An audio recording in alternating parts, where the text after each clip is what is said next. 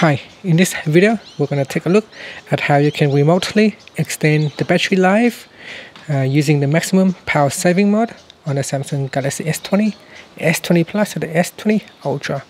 So say your phone has gone missing or gone lost and you want to have it turn on or last as long as possible.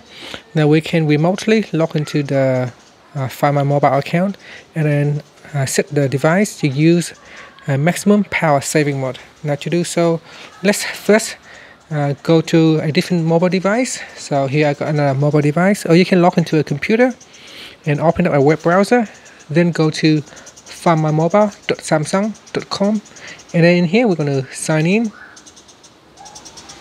Once you have signed in with the same account that you have used to log into your device, in here we can tap on extend battery life and then tap on extend,